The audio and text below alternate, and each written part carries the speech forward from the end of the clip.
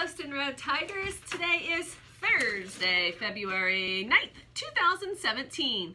Your lunch choices for today are hot dog or yogurt, string cheese, and animal crackers, served with seasoned cooked carrots, chilled applesauce, Bush's beans, and additional vegetables.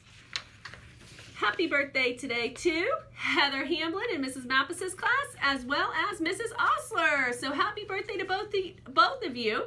And Heather, don't forget to come down and get your birthday charm. An announcement from Mrs. Osler: she will not be here on Friday, so we will not have box top turn in on Friday. So just hang on to those box tops until next Friday, and she'll be back to give out those prizes and invite you to her party. So again, this Friday, no box top turn in. Thank you for your understanding on that. For our words of wisdom today, we're going to be talking about influencing others. Do you remember the story of Lady and the Tramp? Lady and Tramp were two dogs who were great friends. They played together, they ate together, they visited their favorite places together.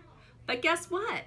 Tramp made a poor choice and got Lady into trouble. One day, even though Lady told him not to, Tramp ran into a yard full of chickens and chased them. The dog catcher came, and they didn't catch Tramp. They caught Lady and took her to the pound. There's a great lesson in this story. Even though Tramp loved Lady, his misbehaviors got her in trouble. It's important to remember that our behavior affects the people around us. That's another reason that we need to make the wisest choices we can. Think about how your choices affect your family and friends. This was a good message today. With something to think about. This is Mrs. Vulcan. Make it a great day or not. The choice is always yours. Please stand and face the flag for the Pledge of Allegiance. I pledge allegiance to the flag of the United States of America and to the republic for which it stands, one nation, under God, indivisible, with liberty and justice for all.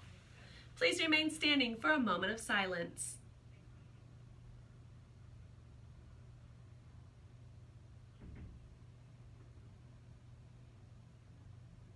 Have a great day, everyone. See you later.